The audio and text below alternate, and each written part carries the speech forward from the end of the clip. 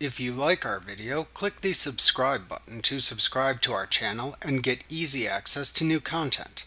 To see our full suite of ad-free video courses and training materials, visit us at teachucomp.com. You should inspect your sales tax preferences within QuickBooks before you begin collecting sales taxes through your sales forms in case you need to modify any of the default settings.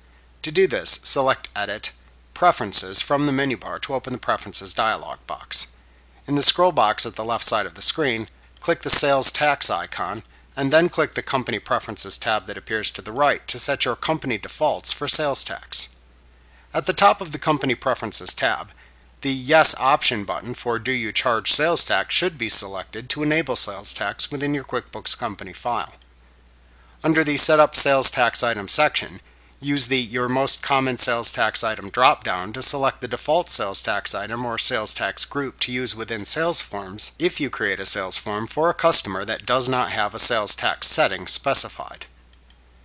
In the Assign Sales Tax Code section, set the default codes used to indicate taxable and non-taxable customers and items within QuickBooks.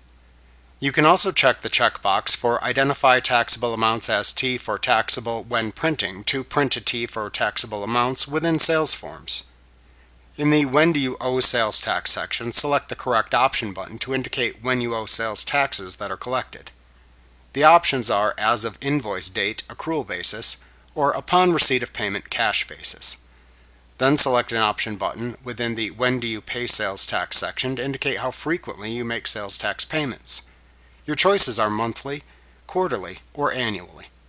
When you have finished setting your default sales tax preferences, click the OK button in the Preferences dialog box to save your settings. Remember to click the subscribe button to see more of our videos. Get ad-free courses at teachucomp.com.